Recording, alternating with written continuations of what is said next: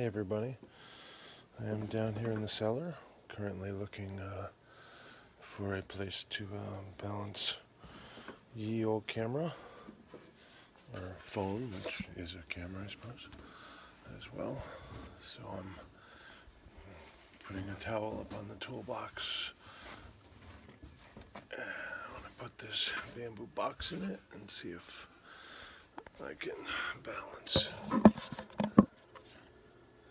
Yeah, that doesn't look too bad. Let me see if I can shore up so it doesn't fall so easily. Yeah, that's pretty good. So I'll take you over here now, but I think I'll send you back there. So I've just been down here cleaning the Buddhas. And there, it's quite amazing, huh? Look at that Buddha. There's a Buddha. And a mudra you may recognize from clips. And so I'm just down here cleaning the Buddha and sealing them, putting like a stone sealer on them so that they last. And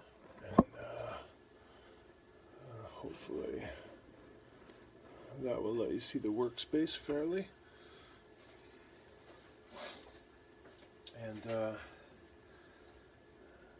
anyway, when I do this, I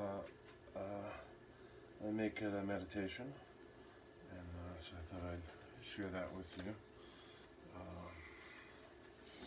It's kind of the way that I'll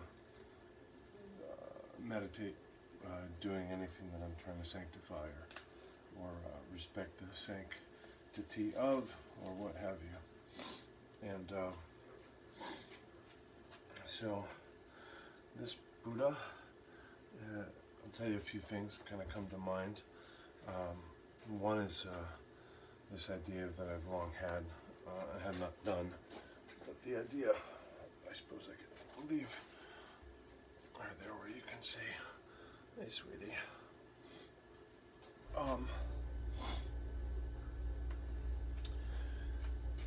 The idea is to have a bunch of images of holy people, saints, or whatever the right term is. I don't come at it from a religious point of view, but I'll just say saints, so you have the idea.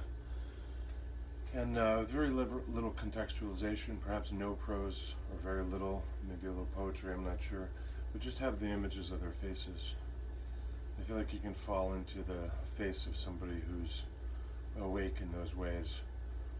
And I think there's plenty guru left in just an image of a guru. And so even with the statuary, I'll kind of spend some time looking into the face. Not that I'm coming to believe it's the actual being or anything like that, but just letting myself into that visage, which is really quite literally a darshan. And so really what I want to do is just kind of cultivate a sense of real presence. And I actually had my earpods in because I had been listening to sacred music while I was cleaning. But I don't think I'll do that while I'm meditating with you. But I was kind of chanting as I did it. But the practice is one of cultivating presence, and then a state of lovingness, so that my connection to the process, to the products that I'm using, if it's the soap or the sponge or what have you, and obviously the statuary, is very much as if I'm in the physical presence of the guru. So how would you behave if your guru was in the room? You might actually find yourself washing their feet or fetching them food or something fairly mundane like that. But the way that you do it, we would expect would be highly humble, loving, generous, quiet, attentive, present. And that's kind of the state that I'm trying to get in. So I don't know how much it'll look like in meditation, but I'll bet if we were scanning my brainwaves, we'd see the theta switch through that process, or probably right at this outset. So anyway, it looks like we're still in frame, so we'll begin to address this Buddha. Excuse me, sweetie. There you are.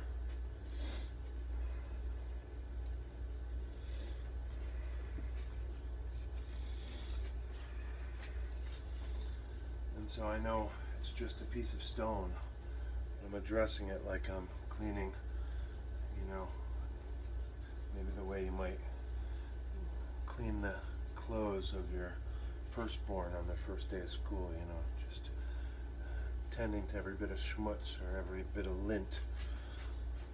So I'm not treating this the way I might just, washing something else, where you're just kind of just looking at the surface area and making sure you do your job. But cultivating a sense of lovingness, gentleness, presence. And one of the qualities that I feel is that it feels like what comes into flower is a sense of patience. I can imagine that, somebody else's child that's delaying, in line ahead of you, for example. It might not be natural or very easy to have a sense of patience. You just think that they're slowing the line up. But if it's your kid, you'll be patient, I'm thinking, but you won't even notice that you're patient. You'll just think it's adorable or it's cute, or you have this urge to help them, get the gum out of their hair or whatever it happens to be. Whereas if it happened in line in front, you might very, come on kid, get out of line, or what's the hold up, or why can't you take care of your kid, or what have you. And so it feels to me like the patience is this byproduct of this presence.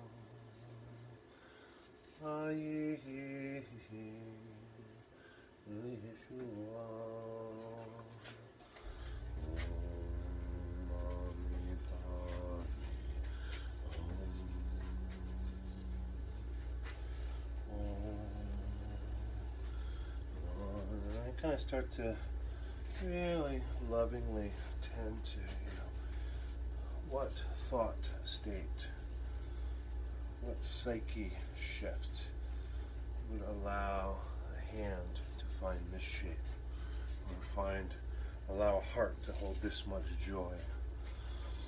Where you kind of go across and you think, boy, I don't see one worry line.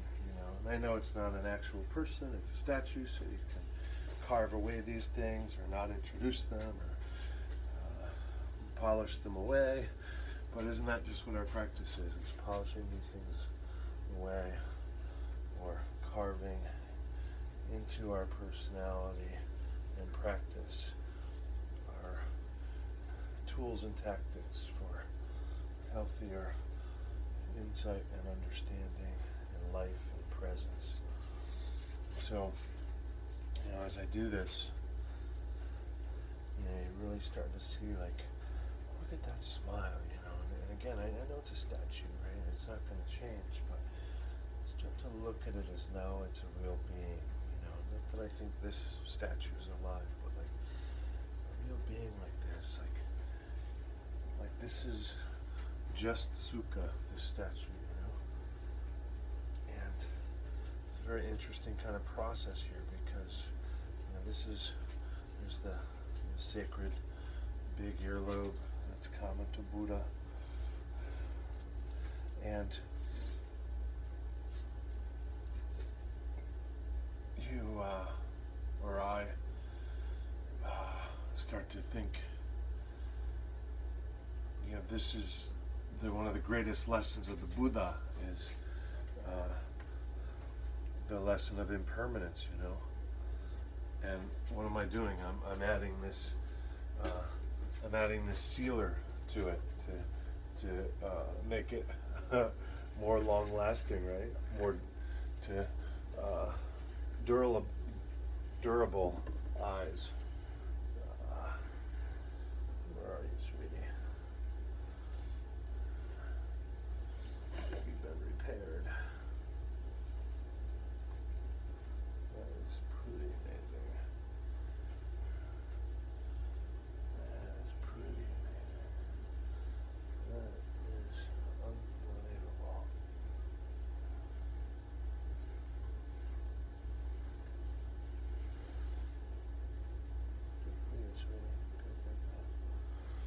And so I recognize that, you know, I'm entering this struggle, you know, with impermanence, you know. But isn't that what we all do, right?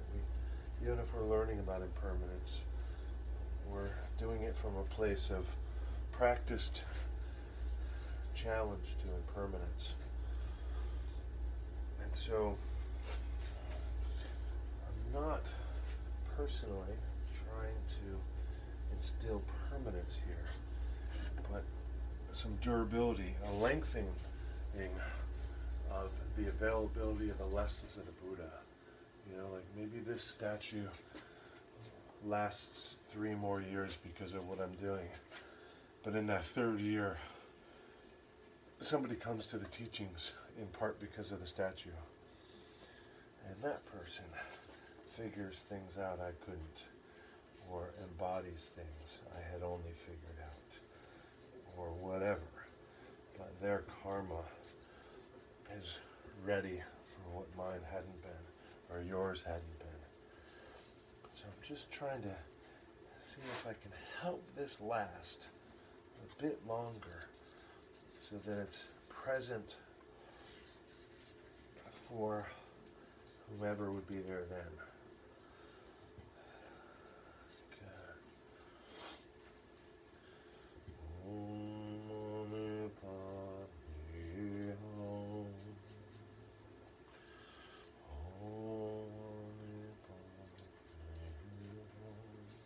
Of course, I'm aware it's leaning over the edge of the table, and this Buddha may very well just fall and break right now as I talk about impermanence, especially as it grows a little slipperier. And so, Shri Guru Nu Charana Saroja Raja Nijamona Mukana Sudha. And the first line in the Hanuman Chalisa, the first, 2% or 1.5%, I guess. It's talking about clearing the mirror of your heart, Like, what you see in the mirror is not you. And cleaning the mirror is not cleaning yourself. Right? Like, when you're clearing your heart isn't really your heart, right? That's just our language. You're clearing what's in the way, or what's reflected in. The heart is pure. The heart is perhaps lost or occluded or forgot or buried or seen through a different lens. But there is ultimately impermanence beneath this. There is ultimately perfection beneath this, whether or not I see it or remember it. Hi, sweetie. So, you're kind of cleaning the face here, or rubbing the face the way you might a child, of your own, like with so much love. Not the way you clean a spatula in the sink. It may be as effective in a prosaic way, equally clean, but it's not all you're doing when you're cleaning your child's face, or your teacher's feet, for that matter. We're feeling the mala and the mudra here, the fall of the robes, and I think that we're done. I'm just going to finish on the third eye and the heart and the lower dantian.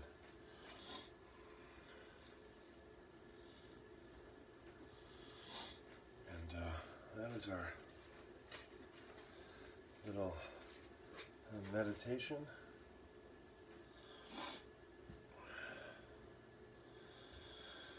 I'm just going to check the directions because that makes for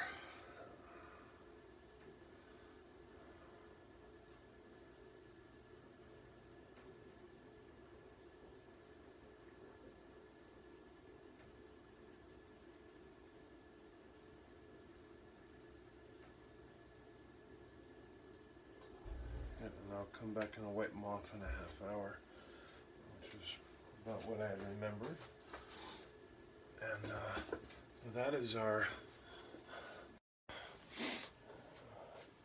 so that is our Buddha